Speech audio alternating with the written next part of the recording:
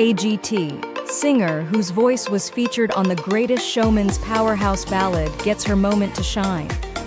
Loren Allred sang Never Enough on the Greatest Showman soundtrack.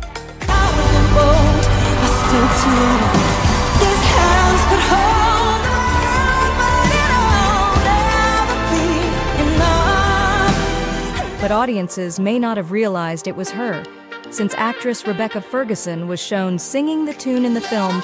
Loren Allred finally got her moment in the spotlight on America's Got Talent Fantasy League.